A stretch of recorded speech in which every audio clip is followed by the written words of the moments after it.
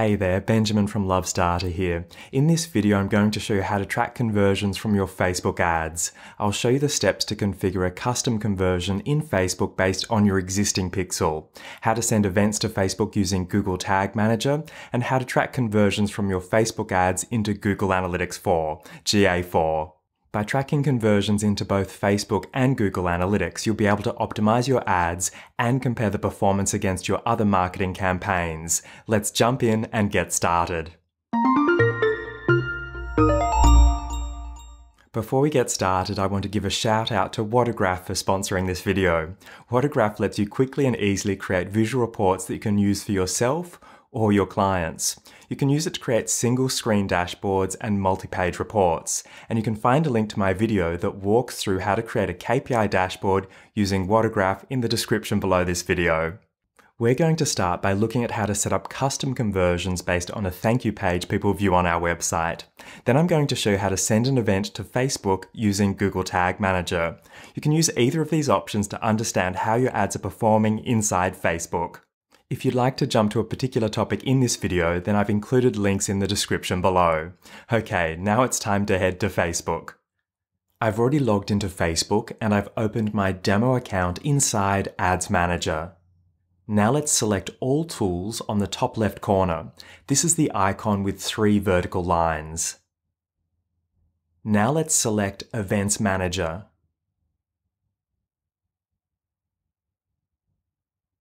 In my demo account, we can see there is already a Facebook pixel. If you are just getting started and don't have a pixel yet, then you can select Connect Data Sources and then choose Web. Since I already have a pixel and Facebook only lets you create 1 pixel for each account, we can see this option isn't available for my demo account. Let's close this. We can also see that although there is already a pixel, it hasn't received any data yet. So I'm going to show you how to add the pixel to your website using Google Tag Manager.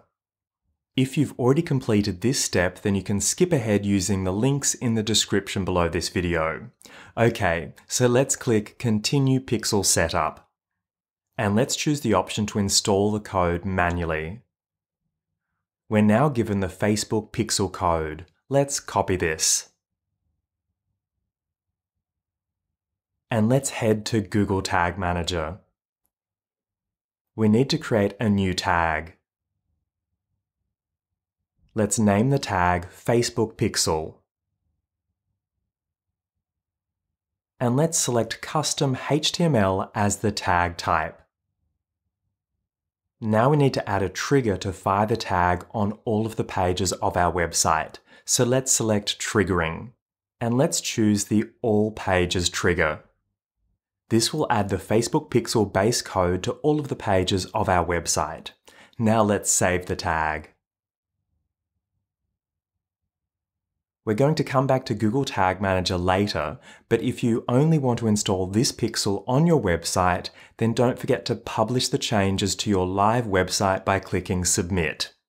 Okay, let's head back to Facebook.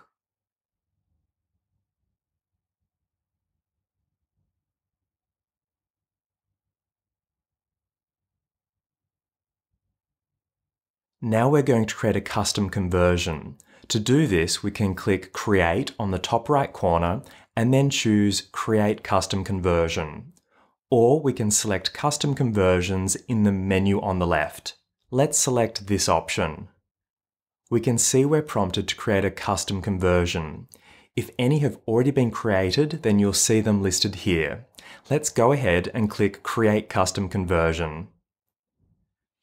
Today, I'm going to create a custom conversion for people who make it to a thank you page.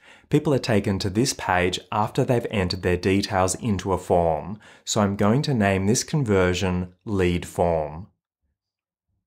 We can then add an optional description.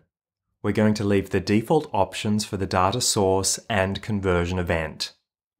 If you are sending events to Facebook, then you could select all URL traffic and change this to the event you would like to use.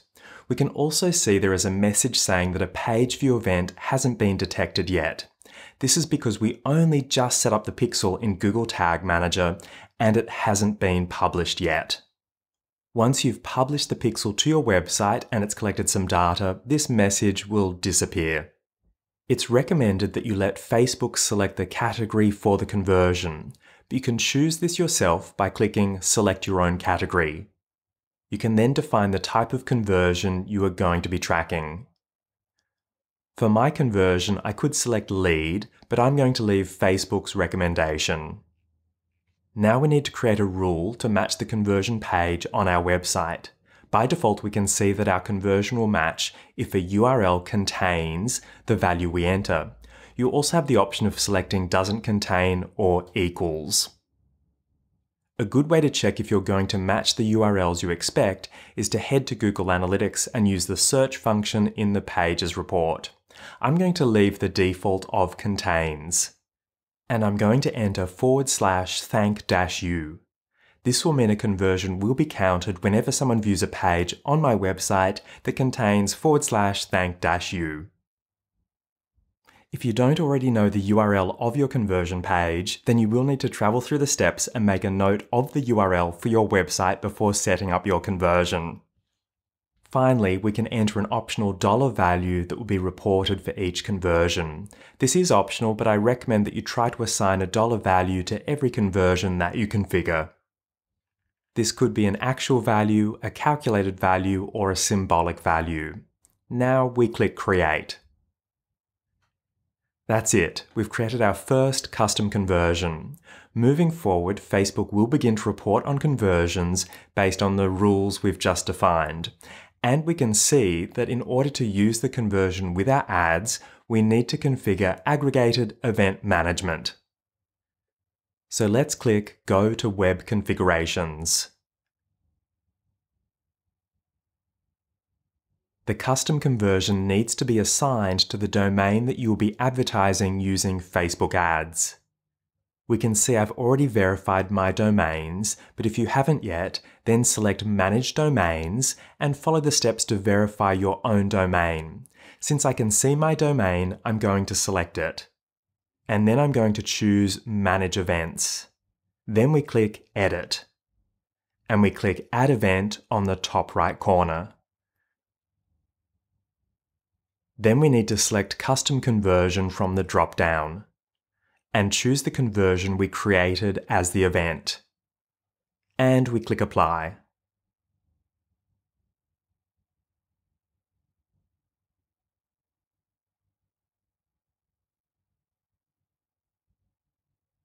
Now I want to show you how to use the conversion with your ads. So let's select All Tools and choose Ads Manager.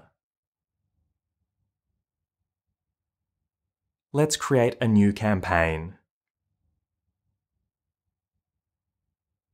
And I'm going to choose Conversions as the objective.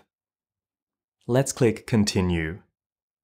I'm going to leave all of the default options, but you will want to name your campaign, set an appropriate budget, and check the other settings. And I'm going to click Next. Under Conversion, we can then see that Website is set as the default conversion event location. And we can see our Facebook pixel. We can then choose the custom conversion we just created under Conversion Event. And you can then finish setting up the ad set and creating your ads. I'm not going to walk through all of those steps in this video, so I'm going to close this.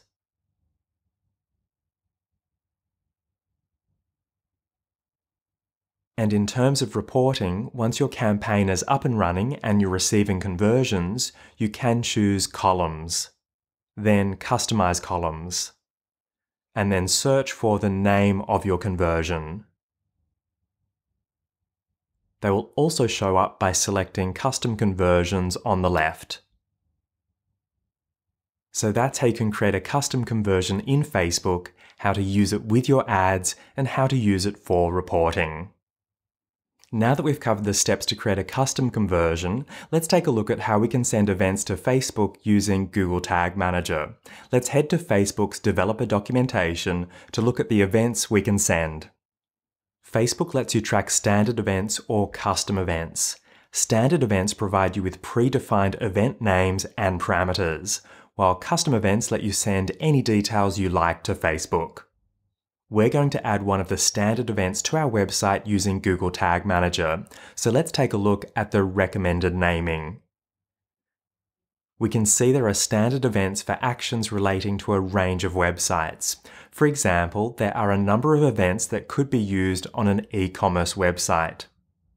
We're going to add a custom event when someone subscribes to our email list. To do this, we're going to be using the complete registration event.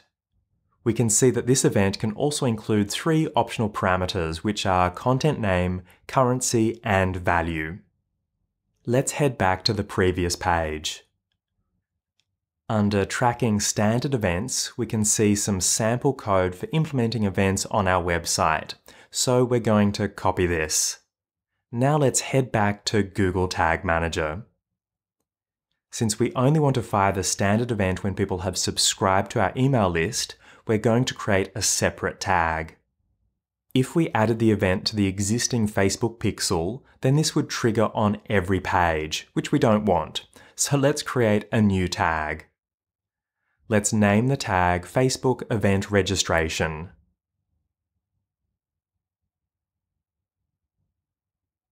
And let's select Custom HTML as the tag type. Now let's paste the sample code we copied.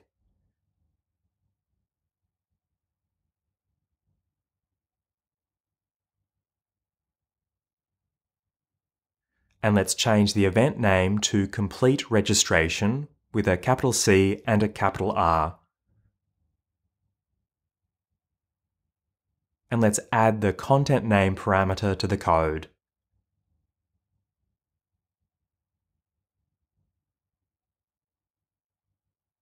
And let's enter email subscriber as the value.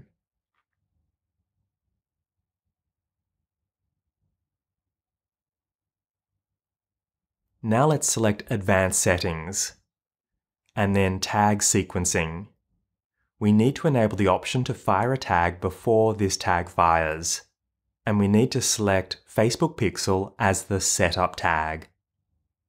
This ensures that the Facebook Pixel base code is fired before our event. If it fired after this event tag, then the event wouldn't be sent to Facebook. Now we need to add a trigger. And I'm going to select my email subscription trigger. This is a trigger I've already created in Google Tag Manager that will fire tags when people have successfully subscribed. To learn more about creating triggers in Google Tag Manager, I've included links in the extra resources below this video. Now let's save the tag. I'm happy with the tags and triggers I'm using for my Facebook Pixel, so I'm going to go ahead and click Submit to publish them to my live website. If you need to check your tags and triggers, then you can click Preview to open Tag Assistant and test your tags are firing as you expect. Now let's head back to Facebook. Ensure you're looking at data sources. Then choose the Aggregated Event Measurement tab and click Configure Web Events. Now we need to choose our domain and click Manage Events and click Edit. Now let's click Add Event on the top right corner. Select Choose a Pixel or Custom Conversion and then select your Facebook pixel. Now let's select Choose an Event. And let's search for and select Complete Registration. You need to search for and select the name of the event you configured in Google Tag Manager. So if you've implemented one of the other standard events, then make sure you select the event you're adding to your website. Then click Apply.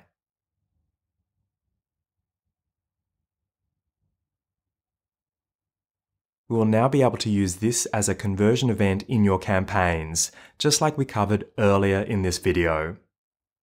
Apart from tracking conversions into Facebook, you should also track conversions coming from Facebook into Google Analytics. This allows you to compare the performance of your Facebook ads to other campaigns you're running. There are 2 parts to this. First, you need to ensure you've configured conversions in Google Analytics. Let's take a look at the steps for the latest version of Google Analytics, so GA4 or Google Analytics 4. If you're using the older version of Google Analytics, so Universal Analytics, you can find extra resources in the description below this video. We're in my GA4 demo property and we're going to create a conversion based on people viewing a thank you page on our website. To do this, let's select Configure. In GA4, any of your events can be enabled as a conversion. We can see this in the column on the very right. Since we want our conversion to be based on a specific page, a thank you page, we can't simply enable the page view event as a conversion. This would mean all of our page views would be counted as a conversion. So we need to create a new event. To do this, let's click Create Event. I want to track people viewing my thank you page as a separate event, so I'm going to name my event generate_lead. And now we need to configure the conditions for when we want this event to be triggered. Let's enter event_name, then equals, and let's enter page_view. This ensures that we're only matching page view events. Now let's click Add Condition.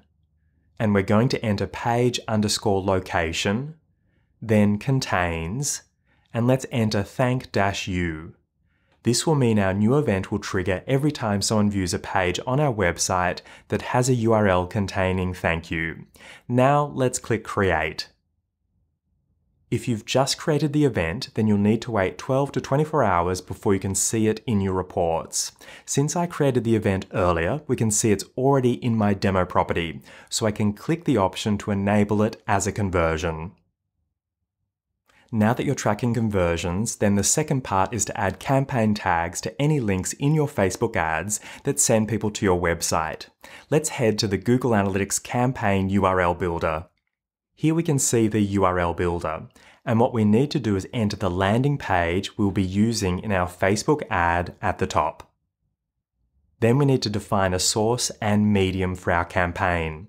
I recommend entering facebook.com as the source. This is where the message is seen. And then I recommend entering social as the medium.